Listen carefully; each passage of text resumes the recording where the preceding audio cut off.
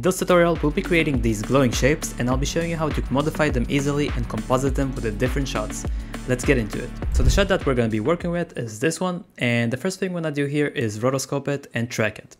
So let's go ahead and select the frame here, duplicate it, Ctrl+Shift+D to cut it short, and double click this layer.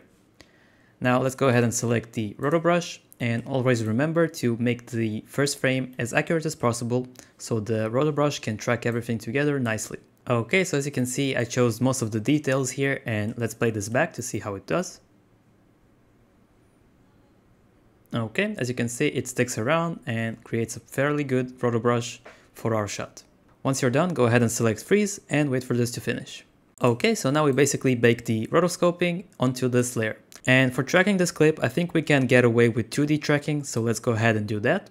I'll select my clip, go into track motion, and let's select one of these pieces here that stands out, maybe this, and track forward.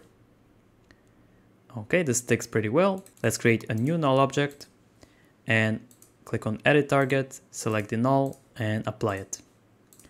Okay, so we got the tracking and the roto completed. Let's go ahead and create the shape. Start off by creating a new solid and we'll name this shape. I'll pre-compose it, move all attributes, and let's go into this pre-comp. And the effect we want to add is called radio waves. So this is a pretty classic effect to just create shapes from the center, and it's pretty easy to control. Let's go ahead and set the frequency to 6 and increase the expansion here.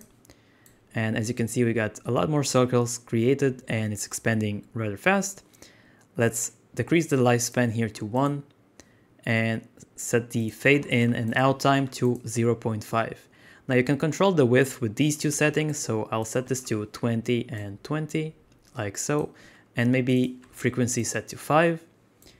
Okay, now let's set a keyframe for our frequency here. So on the first frame, I'm gonna set a keyframe. Let's go to 1 and set it to 0.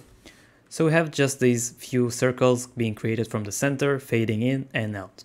Now the cool thing about this effect specifically is if you go into the polygon, you can decrease the size here to create different shapes. So here we got a triangle. So just keep in mind you can play around with the shape right here. Let's go ahead and change the color to something a little more light blue. And I'm actually going to make my shape much thicker here. Let's pre-compose this and create a new solid. We'll call this gradient. And here I'm going to right click it, layer styles, and select gradient overlay. Now if we go and expand the gradient here under style, you can see we got a bunch of options that basically creates different types of gradient. Now this will affect how our shape is being animated, and I'll show you in a bit. So let's set this to angle. I'll pre-compose this layer and hide it. Now with our shape layer selected, let's add an effect called time displacement.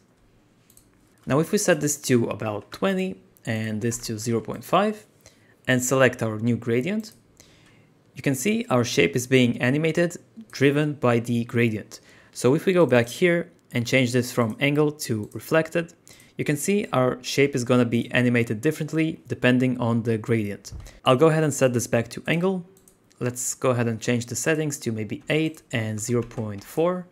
I don't want too many details, so something like this should be cool.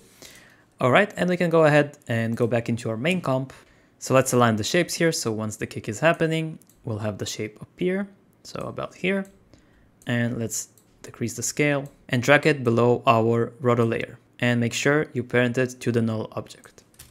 Okay, so this is how we add the shape here. As you can see, it's behind our object, and we can go ahead and play with the time of it. So let's make the time stretch here to maybe 60, just so it animates faster.